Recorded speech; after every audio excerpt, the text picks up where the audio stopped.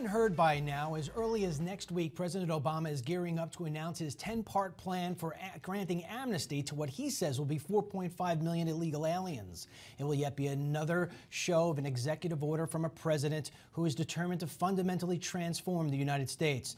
Now, before I bring on my first guest to discuss this, I'd like to show you a clip from the film called They Come to America.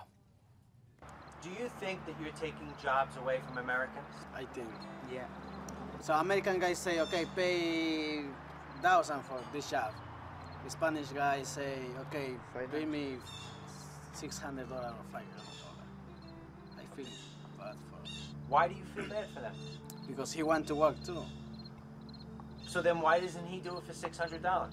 So he has to pay more money for the tax.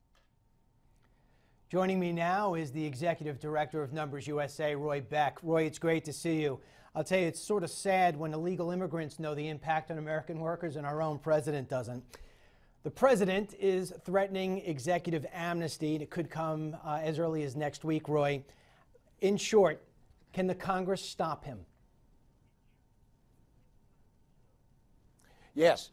Congress has the power. They have the power of the purse. That's the way the separation of powers works. The president is supposed to execute the laws. If the president's doing things that Congress doesn't want the president to do, the president can just defund them. You know, Roy, well, one thing we know about this president is that he's somewhat stubborn.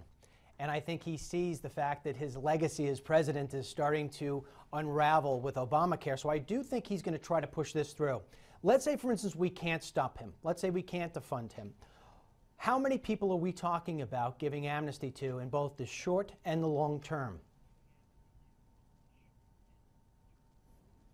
What we're hearing is that it may be about 5 million people that he's thinking about giving amnesty to, work permits. Once those people get the work permits, it's going to be very, very difficult for a future president to take that away from them. If they're allowed to stay permanently, there will almost immediately be probably about 20 million people in their home countries who will line up, who can see through chains of family connections that they can eventually get into America. Doesn't mean they can immediately get in, but that's the way people think. Once their relatives are legal and permanent here, there's a chain migration that goes on forever. So I'm saying at least 20 million lining up. Roy, well, I mean, you said something about the next president, and I've heard and I've looked into this, that the next president, if he or she had the guts, would be able to repeal or override the president's executive order. But let me get on to something maybe a little more important and more immediate. If they do get the work permits, you're talking about millions of people, what's the impact on American workers right away? Well, right now, illegal aliens, and there are about 7 million of the 11 million illegal aliens who are in the workforce in some way or another. But because they don't have legal authorization, they are heavily working off the books on very low-wage jobs.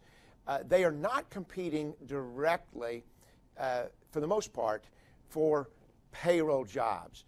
What this would do is immediately make it possible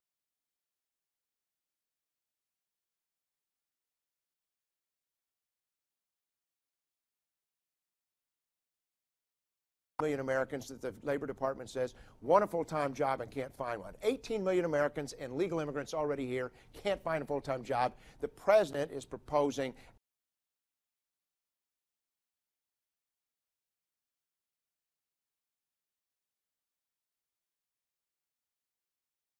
a job that moves them into middle-class status.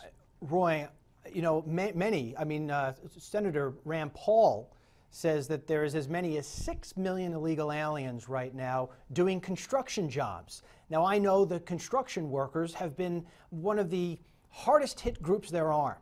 If the permits do come through, these people, these illegal aliens, I mean, are we going to see them just go over every single industry there is?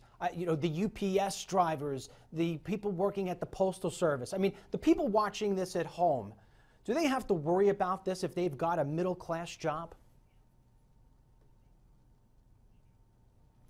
Well, they absolutely have to worry about it. And, you know, while most of these illegal aliens are low-skilled and low-educated, the fact is they are at every level. And so there will be people, there are medical doctors, who will be competing directly with American medical doctors. There are tech workers. There are people who are, as you say, are working. They're drivers. They're people in construction, all up and down the line. There is no job, no occupation in America that won't be affected by this, and there's no person that in America that isn't potentially Roy, I affected want to by pick this. this And the up with you. overall Roy, I effect- want to pick this up with you after the break. Okay? Okay.